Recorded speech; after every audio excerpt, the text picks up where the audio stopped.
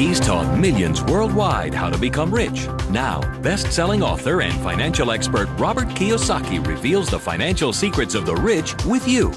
See how Robert's simple formula for personal wealth can transform your life and put you on the path to true financial freedom. 60 Minutes to Getting Rich begins right now.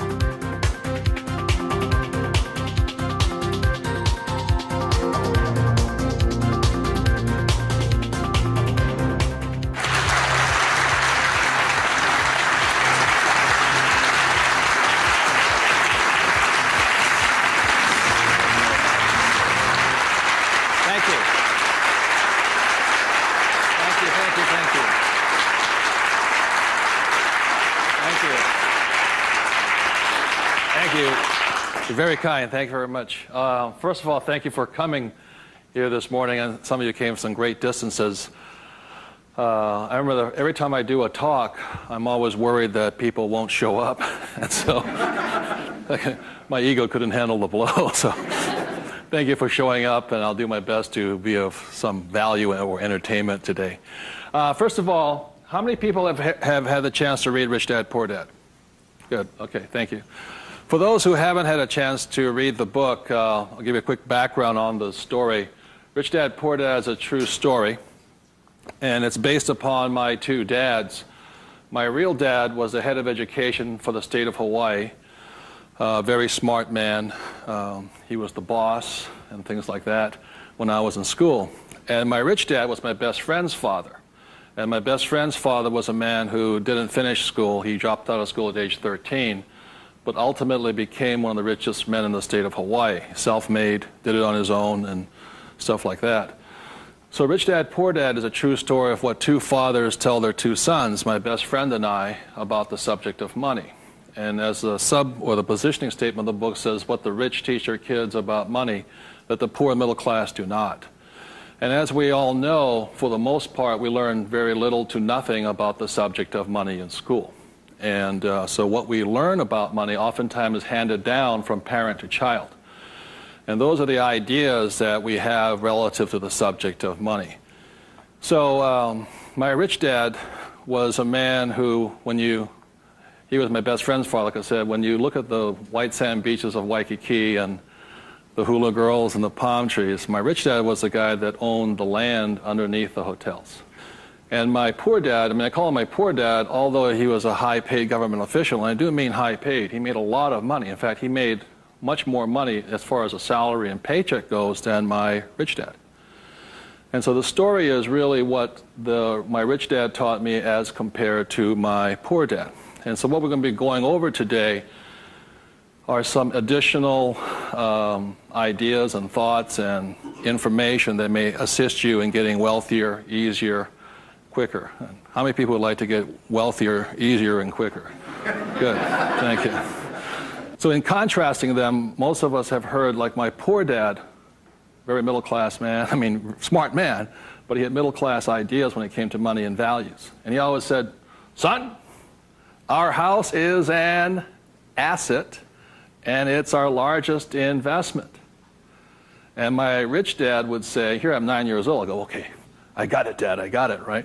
And then I would go over to my rich dad's house, and I would say, my dad just said, our house is an asset and our largest investment. And my rich dad would say, well, that's why your old man's not rich, is because your house is not an asset, and if it's your largest investment, you're in really big trouble.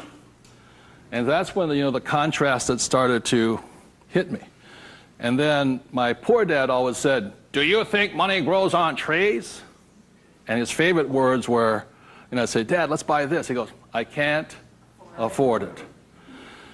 And my rich dad said he forbade his son and I from ever saying the words, I can't afford it. He said, the moment you say you can't afford something, it becomes true. So the power of the spoken word or your thought has the ability to become what you think is real in the world. So if you say, I can't afford something, that becomes your real world or reality. And what my rich dad said instead was, instead of saying I can't afford it, simply say, how can I afford it? Or in school, a lot of times, I'd say, hey, Dad, guess what? I'm going to be a millionaire. He goes, you can't do that. And my rich dad said, never say you can't do something. Ask yourself, how can I do it? And he said, and just in the switching of those words, if you say, how can I afford it, your mind opens up to the possibility. And your mind then has to go to work. This is your single most powerful tool you have is the brain. But if you say, I can't afford it, then the thing goes to sleep and it sits there, goes dormant, and doesn't have to do any more work. You're the one who's doing the work then. So those are some of the subtle differences. My poor dad, the school teacher, the head of education, always said to me, he says, son, go to school, get good grades, get a safe, secure job, high-paying job, and work hard. And my rich dad said, that's a good idea if you want to work hard all your life. He says, but if you want to get rich, you have to learn how to have money work hard for you so you don't have to work for it. And you also have to learn to buy companies. Don't be the guy applying for the job, be the guy that's handing out the job. But I want to give you something I rarely say to people, is that there was 3 main points that I think made a difference in my life. And point number 1 is that I realized very early on in life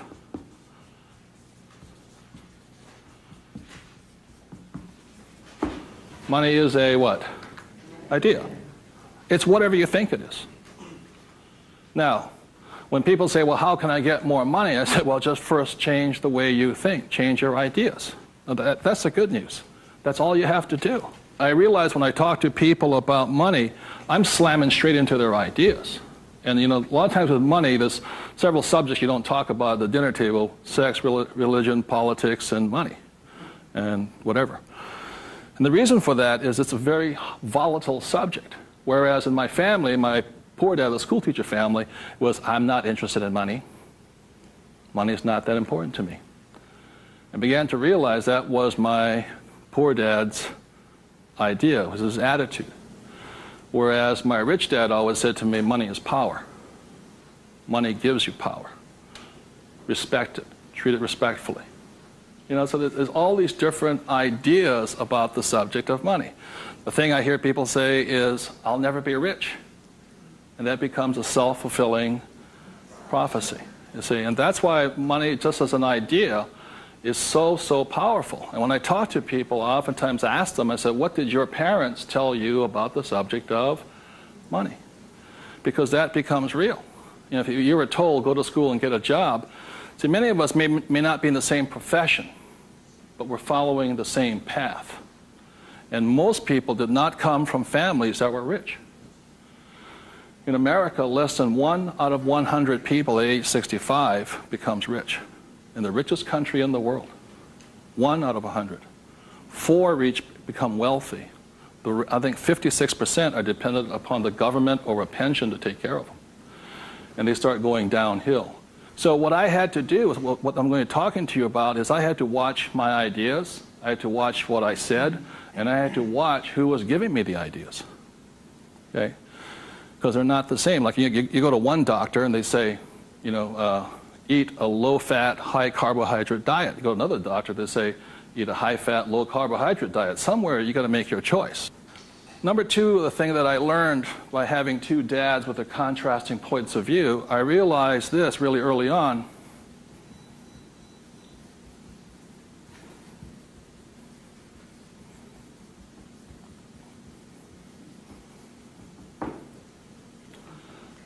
I realized that money doesn't make you what? Rich. Because my poor dad made more money than my rich dad. So I think one of the biggest mistakes we've been going into is a lot of times people actually think if I win the lottery, then I'll be rich. Or if I go to Vegas or gamble or my luck changes, then I'll be rich. It has nothing to do with it. Money is a very powerful tool, as my rich dad used to say. If you use it well, it'll make you richer. If you abuse it, it'll make you poor. So one of the big things that my poor dad made the mistake of saying, he always thought that if he got a pay raise, that would solve his money problems. And the trouble is, every time he got a pay raise, he got bigger problems. So it made him poorer and poorer the more money he made. Does that make sense, you guys? That was a very big problem with him. And then the third thing I realized by having 2 dads and having 2 contrasting points of view was that there's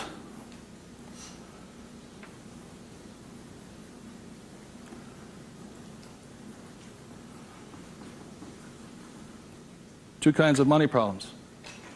One problem is not enough money. The other problem is too much money. And they're both problems. And the thing that I say to people is this, that, like I think most people think they're real special. I'm the only one with money problems. Well, the reality is everybody has money problems. Everybody. Every single person. Every company has money problems. Every country has money problems. Every government has money problems. Everybody has a money problem. What makes you rich or poor or middle class is how you challenge or handle the problem. And what most people do, since, so most of us came from families where the problem was too much or too little. Too little. And that becomes our idea. We think money is scarce, hard to get, work hard for it. Very popular idiom going around today suggesting that the way you get rich is cut up your credit cards. Oh, man. Live below your means. Those are poor people's mentalities. Save, go long term, buy mutual funds. And it's not a rich person's way of thinking. I love my credit cards. They make me happy.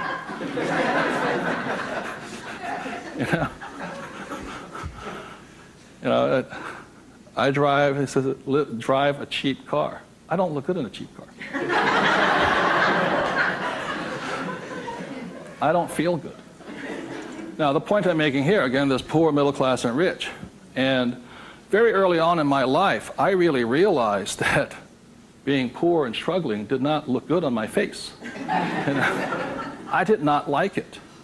But I grew up in a family that if you were rich, the idea was that you were crooked, evil, not caring, inhuman, not generous, and all that stuff. So if I said I want to be rich, then I went against my family's values. It was tough having that. Now, the other thing I saw was that by my rich dad managing his money well and becoming a business owner and an investor, that he got richer and richer and richer. Then he had a different kind of problem. His problem was too much money. And my rich dad said to me when I was about 18 or 19 years old, he said, son, there's two kinds of problems. Not enough or too much. Which one do you want? And at that point,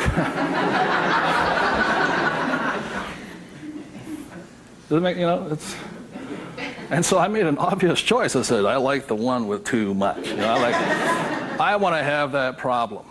And it's a very big problem. So knowing these three different things, I could make different distinctions and different choices in my life. The big point I want to make today is that money comes down to fundamentally a choice. That's all it is.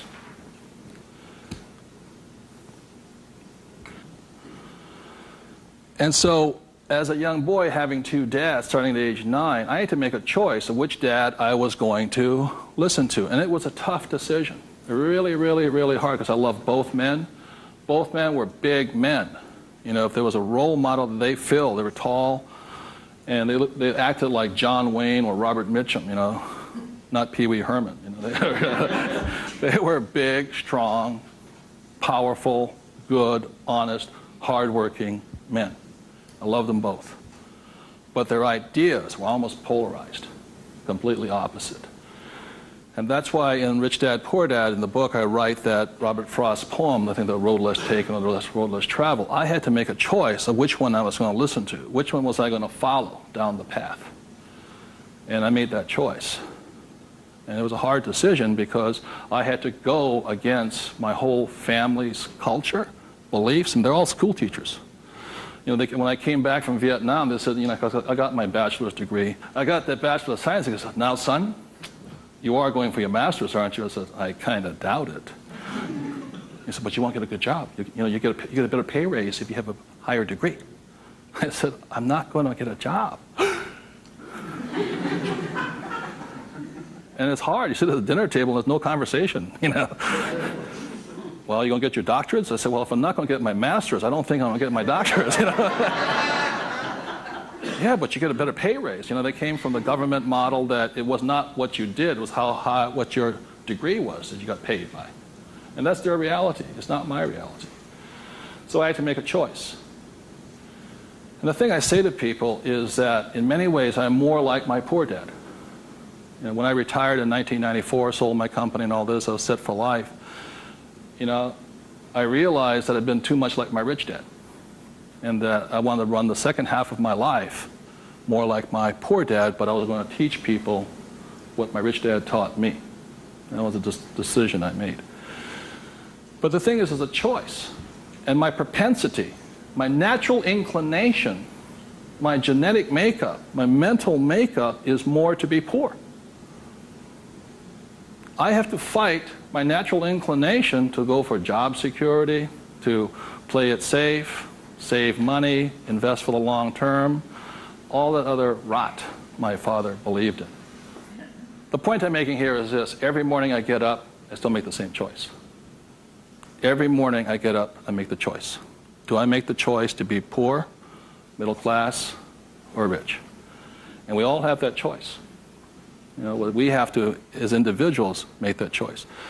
By the end of my talk today, you'll find out how easy it is to become exceedingly wealthy.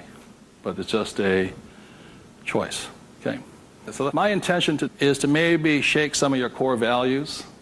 You know, think about the way you think, change the way you think. You may want to make some new choices and things like this. That's my purpose.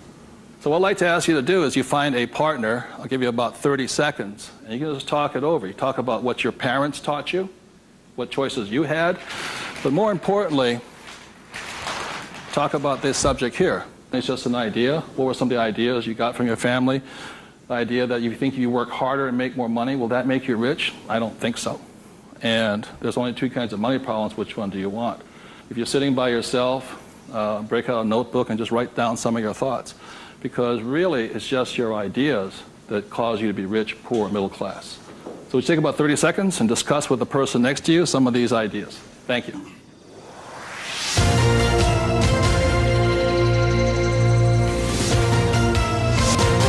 The main point of the book, Rich Dad, Poor Dad, for those who have not read it, so this is book number 1. The main message and the point is the importance of financial literacy. Can you read a financial statement? So, again, comparing my rich dad and my poor dad, the school teacher, was very word literate. I mean, he read a novel a week. He read constantly. And he used to say to me, you know, readers are leaders and leaders are readers. I said, good. And I go see my rich dad, who didn't read that much. He says, but the difference between your father and I is I can read numbers. So so Rich Dad, Poor Dad is very simply about the numbers. And this is an income, expense, assets, and liability. And that's the basis of financial literacy, a financial statement. Now, the problem, and so what it is about the difference between assets and liabilities, things like this, and this is really what the book was about. You know, the thing about asset, my father would say our house is an asset, and my rich dad would say it's not, because very simply assets, according to my rich dad, asset will put money in your pocket whether you work or not. And a liability will take money from your pocket whether you work or not. That was very simply it. The important things about a financial statement is that it allows you to see the truth instead of being stymied by other people. My bankers never asked me for my report card yet, you know.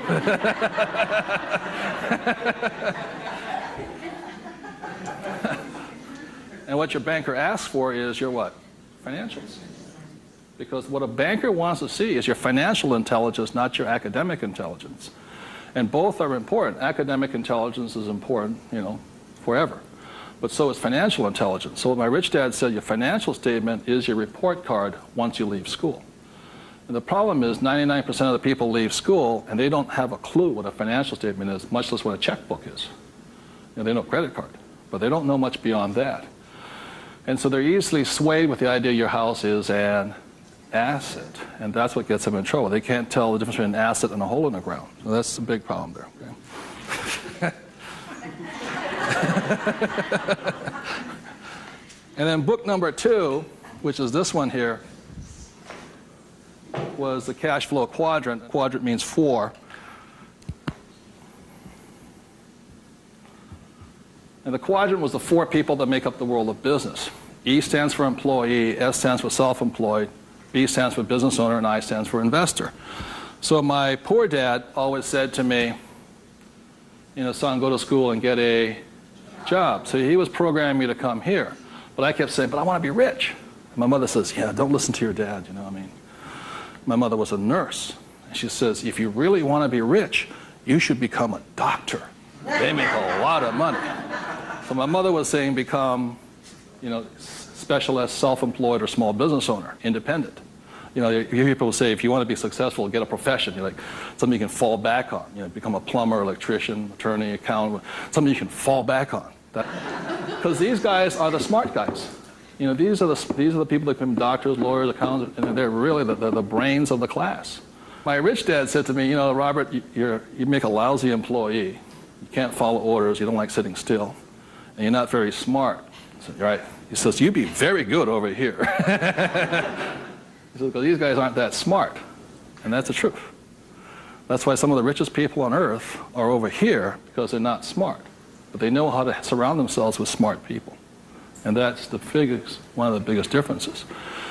And the other part is the investor. And the investor uses a different mentality, different emotions. The investor wants their money to work for them.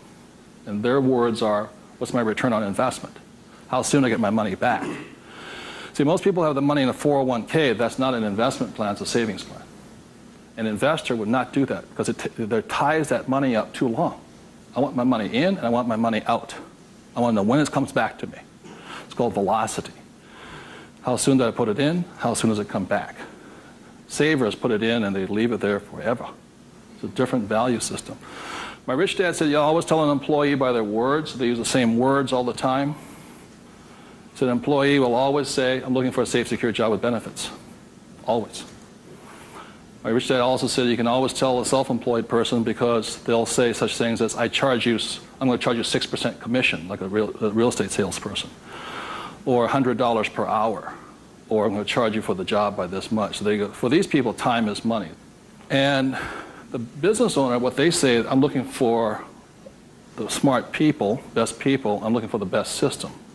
They don't, because they want to move on and start another business. They want to have multiple corporations. Very big difference. And an investor says, I want an ROI. Now, the theme song for the self-employed, the difference between the small business owner and the big business owner is very simply this. A big business owner, if they do the job right and build the company, they can leave. And when they come back, the company's doing better without them, more profitable because they have the bright people running it. A self-employed or a small business owner, if they leave, the income goes where? Down. Or if they have employees, they just ferret out they just take everything, the thing falls apart. So that's the difference. And also the difference between an S and a B is the size of their ideas. Like a lot of times I meet people come up to me and say, I want to start a hamburger stand. One hamburger stand, Whereas the same guy named Ray Kroc comes and says, I'm going to build a hamburger stand all over the world. Difference in vision, idea, and leadership skills. They're very, very different people. And the reason they're different is because emotions. This person here values, it's fear, so they want security. Security drives them hard. So they're fearful. This person over here is lack of trust. And these guys, they're highly specialized. They're also the most satisfying, because they have their own time, their own life, and all this. They're very happy this way, but it has its limitations also. And generally, these people are limited to about $500,000 a year max in here, just because time is money. Over here, it goes unlimited, how much you can earn. So there are very, very big differences in the thing. The investor here, their thing is they're neutral, emotionally neutral. In other words, what that means is they don't care if you're winning or losing. When somebody says, I go to somebody, the stock market's going to crash. The mutual funds get wiped out. They're not neutral. They're reacting. A true investor doesn't care if the market goes up or the market comes down because they're going to make money either way. That's an investor. They really do not care. They know that losing is part of winning. It's called money management, how well you do that and all this. Very, very neutral. And this person over here, the emotion is patience. You have to be patient. These guys want to get paid now. These people may not get paid, I think the average is, 3 years, right? They don't get paid. That's why the first question when somebody comes to ask me to invest in their company is, are you willing to work for free for 3 years? I go, no. I said, well, I don't invest with you. Because you're still thinking like this. So those are the emotional differences. Because today, just being an employee is suicidal. Today you have to be employee plus an investor. You can be self-employed plus investor. Okay, you have to be on both sides of the quadrant, is what I'm saying, minimum. Whether you're here, here, or here. If you ever want some time off, you have to be an investor today. So very simply on, starting from the age of 9 and 10, I started here and I stayed here. That makes sense, you guys? I stayed here. Because this is my money working hard for me, so I don't have to work hard for money. It's a different point of view. They're very, very different. The rich have the best investments, number one, because they have money. People say, how do you find a deal? I say, get rich. Because if you have money, they come find you. It's really simple. The thing about this one here, the richest or the fastest game in the world played today, the way to get rich forever has been this one. I talk about in this book how my rich dad went and bought one of the best pieces of white sand beach in Hawaii. And I said, how did you afford that? He wasn't making any money. He didn't have a job. He wasn't this. He says, how do you afford the best piece of beach in Hawaii? He says, personally, I can't afford it. See, none of these people could afford it either. It's about $10 million. Individually, you cannot afford it, but your business can afford it. It's one of the biggest secrets of all.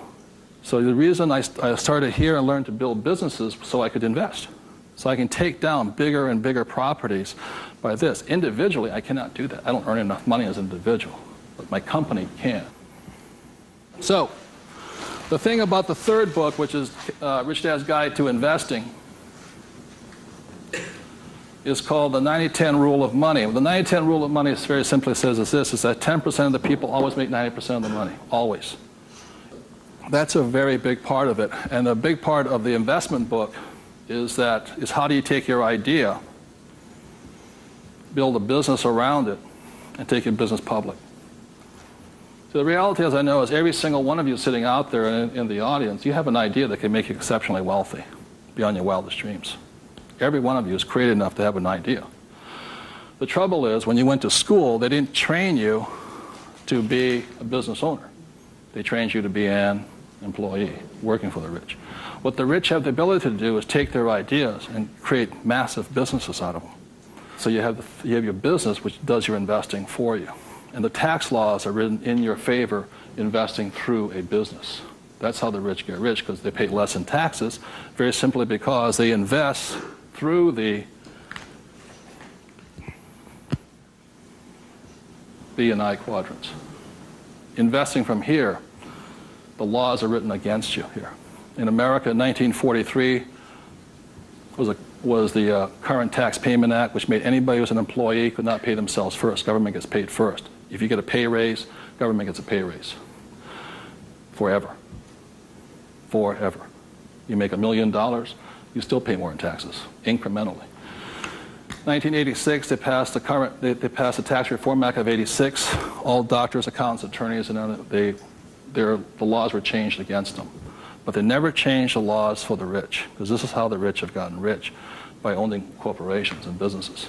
And that's been in effect since 1215, which is the signing of the Magna Carta. So ever since the thing is, you have to know, you want to get rich, you have to play by the rules of the rich, because the rich make the rules. And for the last thing I'll say about taxes is this. If you're an employee, the tax laws is that your financial looks like this. If you're a business owner, your financial looks like this. And the big difference here is this, is as an employee, your first line item expense is tax. If you're a business owner, it's the last. That is the biggest loophole ever. And that's why the rich get richer. Is they can take their money that comes in here and goes in here, and these guys' money comes in and goes there. Very big difference. So would you take 30 seconds and discuss whatever you have heard so far? Thank you very much.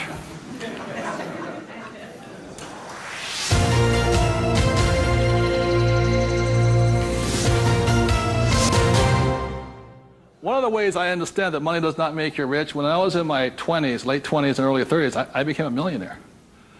And it went straight to my head. And you know, when you have money, you think your IQ goes up. And in reality, your IQ goes down, you know. And it was fast cars and even faster women. And I was a millionaire, bon vivant, around Waikiki. Now, I don't regret a thing. It was a lot of fun.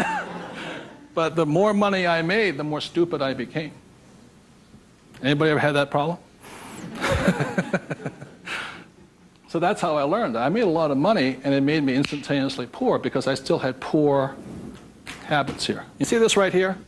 This is financial literacy or financial intelligence. If you cannot read a financial statement, you cannot tell what's happening. You cannot read. And what you don't see here is how the rich make more and more money because of this one little loophole here. You know, that's my account. You know, over here you hit 335,000 in income, and your tax rate keeps going up. Over here you hit 335 in income, your income rate, tax rate goes down. The laws are written for the rich by the rich, period. So very quickly I'll go into a financial statement, and this is the basis of wealth here.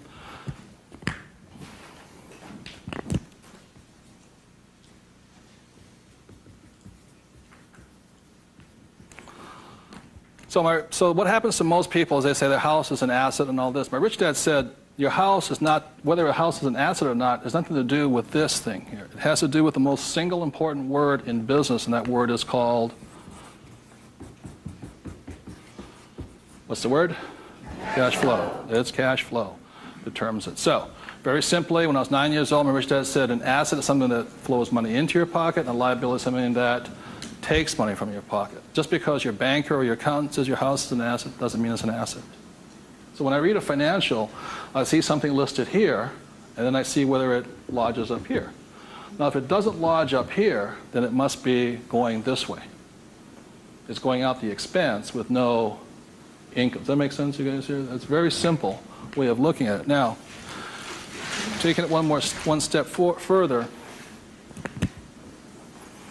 this is where the confusion sets in, is very simply because if you buy a house for, let's say, $100,000, and you get an $80,000 mortgage on it, you put $20,000 down, the problem is your house is listed both asset as well as liability, and that's where the confusion starts.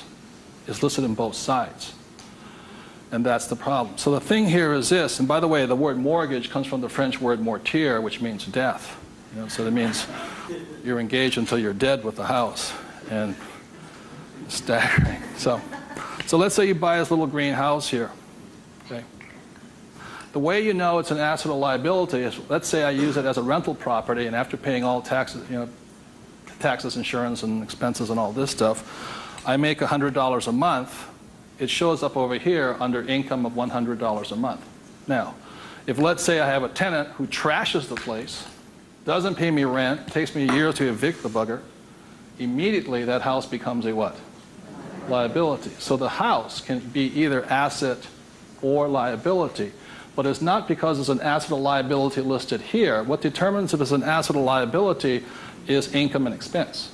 So what makes a person struggle financially is that what they do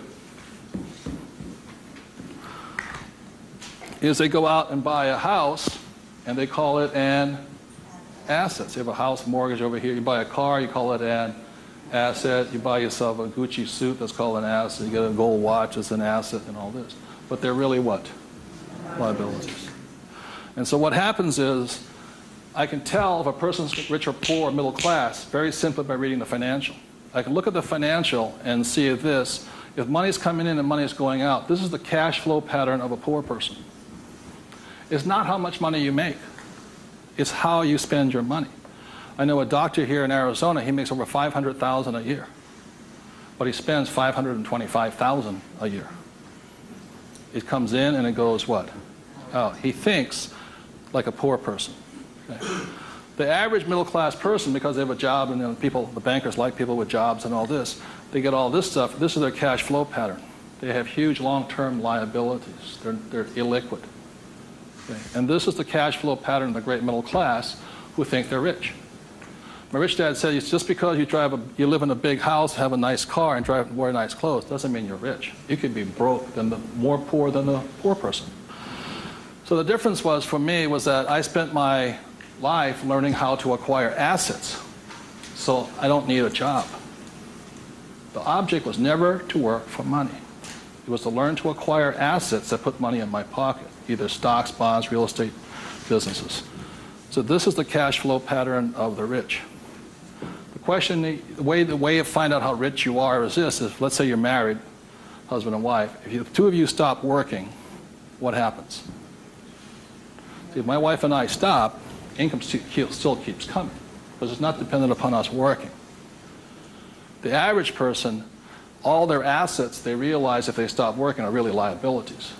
As my rich dad said, assets feed you if you stop working, liabilities eat you. And the reason they can't stop working is because the liabilities eat them. So the definition of wealth is how long can you survive without working? And it's measured in days or years in time. So when I retired in '94, my wealth was infinite. In other words, I always had more than enough money coming in that was greater than my expenses. And that's a way of thinking. Would you please take 30 seconds to discuss that thing on cash flow? It's cash flow that determines if you're rich or poor, okay? Thank you.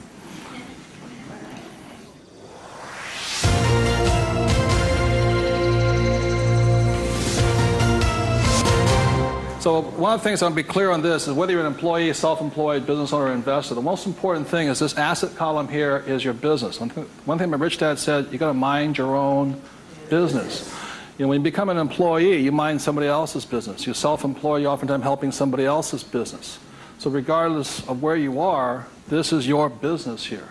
Like I talk about a rich dad, poor dad, you know, somebody says, what profession are you in? What business are you? I'm a banker. So, well, what, you know, that's their profession. It's not their business. This is your business. And your business, you should be an investor.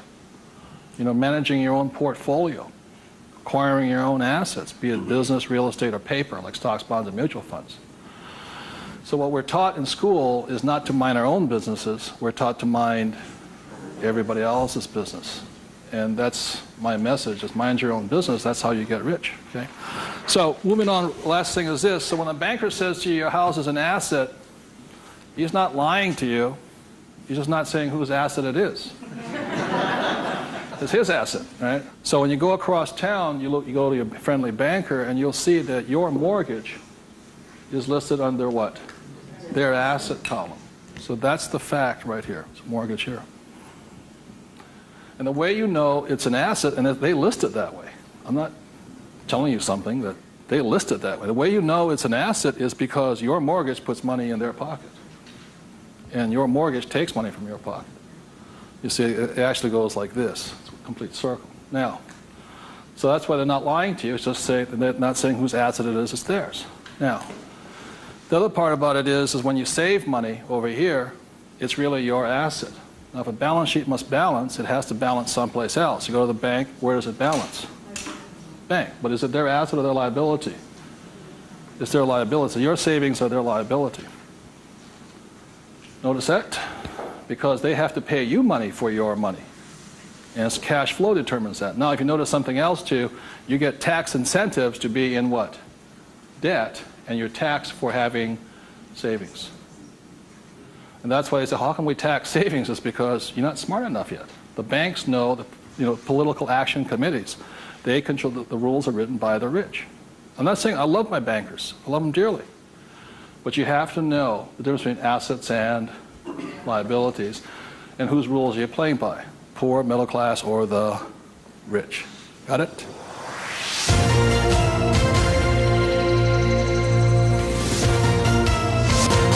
I'm going to talk about a subject that's getting nearer and dearer to many of my peers' hearts lately. And the subject is retirement, or the lack of the ability to retire. So I said the way I retired early has to do with the issue of this.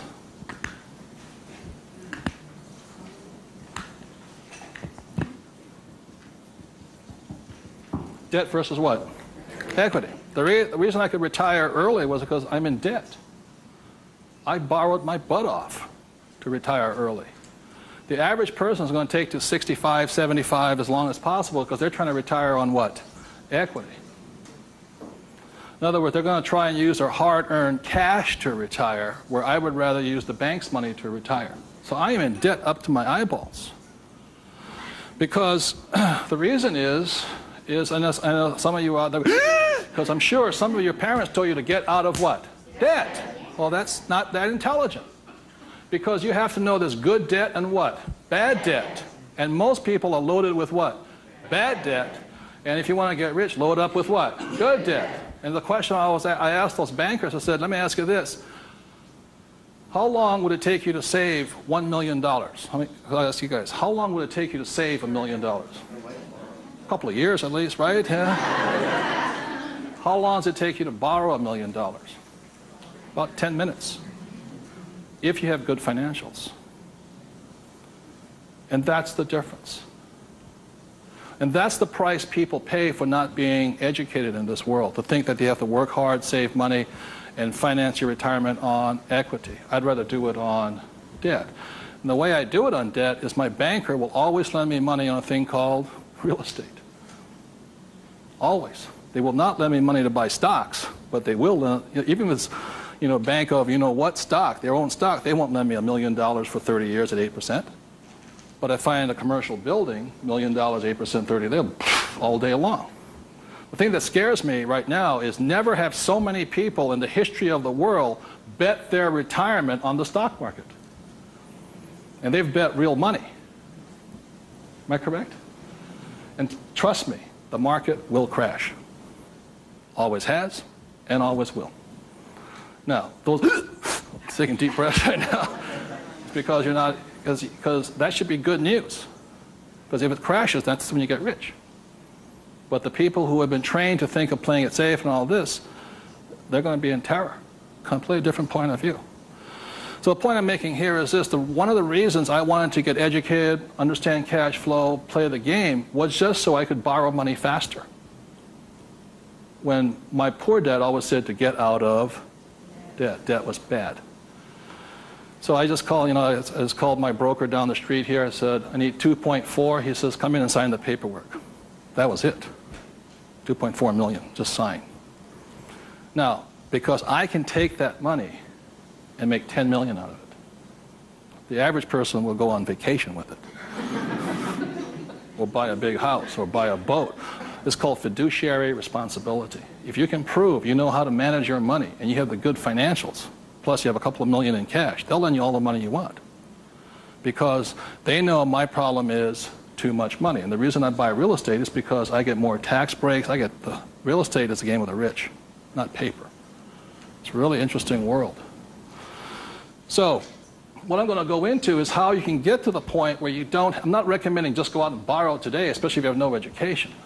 I spent 40 years getting here to the point where I can call my broker up. Before, 10 years ago, I'd call them up and they'd laugh. How much do you want? Well, I took that as a feedback that I had to improve my financials. Does that make sense to you guys here? To the point where they would say yes. So the difference between my poor dad and my rich dad was this. My poor dad always said, get a high-paying what? Job. Big mistake. Because the trouble with a high-paying job is you get taxed. So my rich dad said, so was my poor dad, high-income job. That was the key to success. That's a very middle-class, pedestrian point of view. The rich know this. It's not how much money you make. It's how much money you keep. You've got to keep it. It is not how much you make. It's how much you keep. It's called the income to expense ratio. In other words, how much drops to your bottom line. Does that make sense to you guys here? How much drops? So the minimum is 30%. So if you're making $1,000, the minimum that can drop is 30%. If you're not going 30% to the bottom line, in other words, this way, and you don't have to do it, I'm just giving you the ratios that work. If you have $1,000 coming in this way, then 300 needs to hit here somehow. That's the ratio. The average person, you know how much is hitting here? Nothing. That's why they're poor. They're making more and more money, a high-paying job, you know. I went to the university to get a high-paying job, and I'm now at GS-19, and I'm getting more money, but less is dropping here. Does that make sense to you guys here? Because they're buying more what? Liability. It's called the income-to-expense ratio. How much is dropping?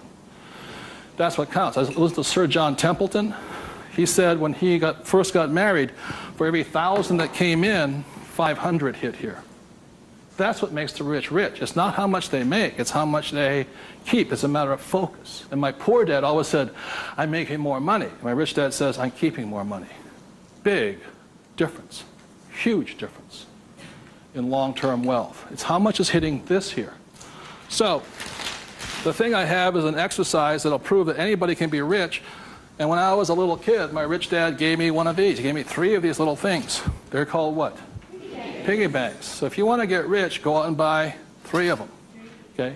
3 piggy banks.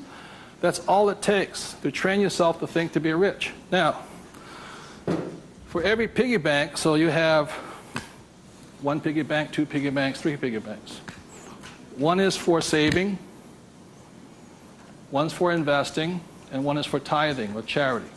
Very important to give. The decision you make today, I'm talking about choices. You can say, well, that's too simple, you know. But the choice you make is for the rest of my life, or for the next 90 days, whatever you can handle, how much am I going to put in each bank every day? Not once a week, every single day. Because what you're training is your brain to think like and act like and be like a rich person. You're dropping it to the bottom line. So let's say the most you can handle today, given your horrific financial brilliance, is $1. Good. Now, I don't care the dollar amount, but I do care that you do it. It's like going to the gym and saying, you know, today I look like a sumo wrestler, but tonight I'll look like Arnold Schwarzenegger. It's not possible, you know what I mean? It's not going to happen. So how many people right now could say for the rest of your life, with 3 piggy banks, you'll put $1 a day away per bank? Good, right? And it's not, and everybody can do it. But the problem is, most people won't. And that's the difference. But once it hits your piggy bank, it's yours for the rest of your life. You pass it on for generations. That's what the rich do. The middle class finds some cheap and tacky excuse to break the bank. Am I correct? You know, I got to spend this money. That was my poor dad. Well, if I make more money, I'll get a pay raise next year. The government, you know, be a GS-19.5. But they kept breaking the bank. Now, it has nothing to do with the dollar amount. It has to do with the habit, the way of thinking, that this is more important to me than eating. It's more important than my kids' clothes. More important than everything else is this. This is first. So start with $1. Everybody can do that. All it is 0 to go to 10. Now, at this point, people say, well, that's not that tough. Try $10 a day. Then you see some heartbeats. At that point, you're now at the boundary of what's possible for you. It's only a 0 added on to it. And you want to spend it. Now, if this becomes easy at $10, then just up it to, and you'll find your heart rate going up. So when people say, well, this is a simple exercise, I'm beyond it, then try going to, it is not the dollar amount. I mean, it's not the things, it's the habit. And you know you're a stud.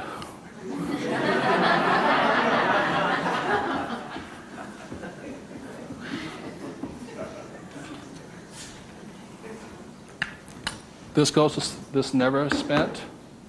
This is what your mad money is. You buy your properties in stocks and bonds, mutual funds with. You can afford to lose this if necessary, but you never lose this one. And you tithe your church or charity of your choice. Now, I give to the charity that I would like to support, but I don't have the time to support. So you put your money where your body would be. Does that make sense to you guys here? My rich dad gave it to his church. My poor dad gave nothing. He says, when I have the money, then I'll give it. That's why he was poor. The next point here is that my rich dad always believed in job security. My poor dad, job security. And my rich dad believed in financial security. So the way you get financial security is, again, via these three things. This is the basis of it. Savings, investing, tithing.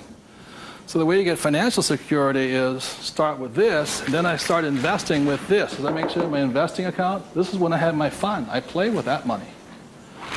So the deal here is this, whether you're buying a business, real estate, or paper, the ratio is this. You can ask my wife the question. For every, somebody says, well, I don't have any money. How do I get some money? I said, start with that, the 3 piggy banks. Or how do you find a nothing down deal? The reason they want a nothing down deal is because they got nothing to put down, right? And that's the most risky thing you should do. You can only take a nothing down deal when you have a lot of money to put down, because it's too risky. I can take a nothing down deal because I got the money to cover it in case it goes bad on me. But the point here is this, how I got my experience, how I can find a deal is this. You can ask my wife this. For every one property I buy, how many properties or businesses or stocks do I analyze? 100. That's the ratio. Before I buy one piece of property, I will analyze a minimum of 100 properties. If I don't buy one property in that 100, I start all over again. It's 100 to 1 is the ratio. That's how I find a deal. Not only that, is when I had no money, what was I doing? Still analyzing a deal. It's 100 to 1 before you can find one deal. When people come, oh, I went with a ride with a realtor and we found one property and we bought it. I said, how many did you look at? Just that one. That's an idiot, not an investor. They have no clue. The way you want to find out the market trends, the ups and downs, the ins and outs, is you got to analyze 100 deals. Out of that 100 deals, you put in offers on 10. Because 90 are bad. But in the practice of analyzing the deal, you get smarter. I learn more. I learn something from each deal I look at. Of the 10 I invest in, or I put offers in, I might get 3 accepted. Now, this comes from my friend Dolph DeRoos, who's a real estate genius. He says, if this number is like 6, what does that mean? You're offering too much money. That means you're not being tight enough. You've got to screw it down a little bit more. It gets down to nobody accepting you're too tight. So you want to keep it in this ratio. Of that, you'll buy one property. When people say, how did I get my education? I got my education evaluating deals. I estimate to this day right now, I've looked at over 50,000 deals. That's how I got smart. Instead of going to work, I look at deals. If I'm buying a business, the ratio is the same. 100, 10, 3, 1. If I'm buying a stock in a company, I've got 100 companies, same ratio. Everybody can do that. Does it cost them any money? No, not at all. It's free. When I go on vacation with my wife, Kim, she knows where I'm going to wind up. It's a real estate office or a brokerage office because it's a habit. So this is what gave me financial security, and what my poor dad focused on was what? Job security. He had no assets when he lost his job. Okay? 30 seconds, please discuss that ratio. 50,000 properties I've looked at now.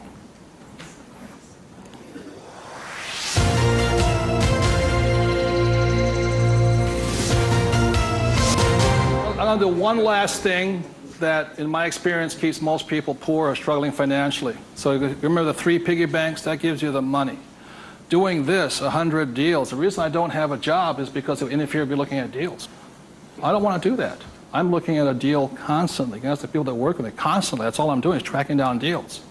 It's a waste of time to work. I don't get rich. So that's the thing. The second part is most people don't have the time to spend the time to get rich. They're too busy working for the money. And the third part is most people say it's risky or it's fearful or they chicken out. You know, they see a deal. Even if they see it, they back out. And I've seen so many people do it. And the reason for that is because if this is an iceberg, okay, most people, they say, I'm going to get the 3 piggy banks, I'm going to look at 100 deals, but it comes time to put the money, we call it go hard on the dollar. Got to go hard.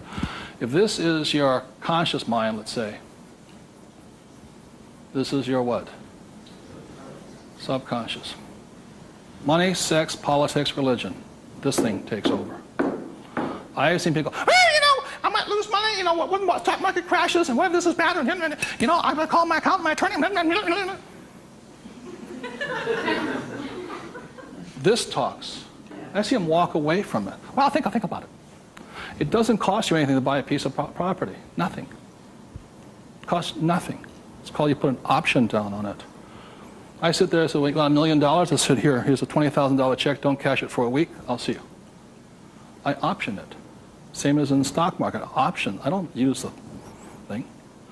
It doesn't cost you any money to buy a piece of property. But people will talk themselves out of it. Instead of interacting, these guys are reacting. And it's really tough here in Arizona, or you don't know what it's like to be in New York. I'm going, it doesn't make any difference, because the problem is between your ears. Because the fears come up, they start talking. You can't talk to these people at that moment. They're like, and the reason is because of the magic word. What is it? Fear. And what happens to the average person, fear stands for false evidence appearing real. And what I mean by false evidence is that if this starts talking, they'll start gathering the evidence to make sure that it's real. Well, you know that most businesses fail. Let me show you the facts, and let me show you the stats. See, they're looking for all that false evidence. They'll validate, they'll justify it. They'll call their mother, their sister-in-law, their brother-in-law. Yeah, we agree with them. Am I right? Yeah. They'll make it real. It's not real. Like, I got crucified that said, that the 9 out of 10 businesses fail. I said, that's correct. Most of them fail, but one makes it. I said, look, I failed twice.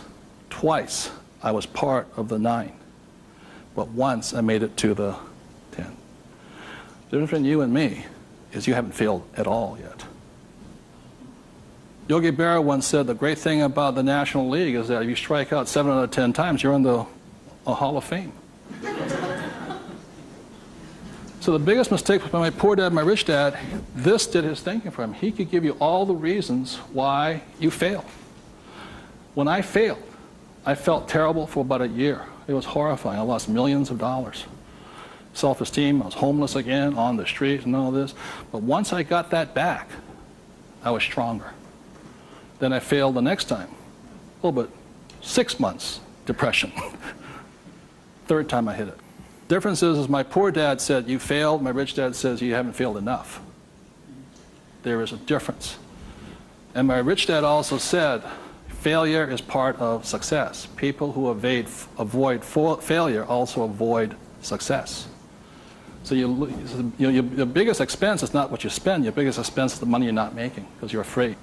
So the thing that my rich dad taught me very early on, called fear.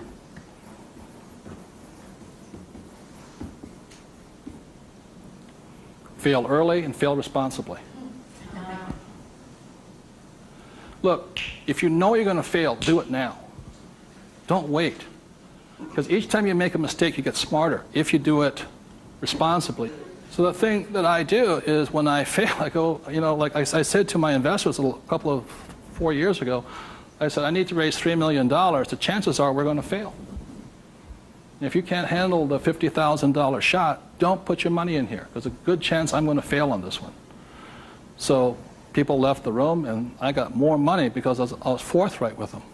I said, if I lose it, I'll tell you I lost it, and I'll tell you the next deal. But failure is part of the process. So the thing that I say to people is fail early, correct, but fail small. The first deal my wife and I did when we got back into real estate was a $45,000 deal, $6,000 down. If we failed, we would have got smarter than somebody who didn't fail at all. But we didn't. So we pushed the boundary, going bigger and bigger, hoping to fail. While everybody's avoiding failure, I'm hoping to fail because I'm going to get smarter. I open my mind up, I ask people for their advice, I synthesize the data, make my own decision. But I live and die. If I make a mistake, I own this. I apologize, I blew it. I made a mistake. This is what I learned. Continue on. So I want to thank you all for being here. The thing I want to leave you most with is that every morning, you know, as a 9-year-old boy, I thought, who was going to listen to? It was a choice, rich dad or poor dad. Every morning I get up and I still make that choice. Who am I going to listen to? And I hope you make your choices for yourself. Thank you very much.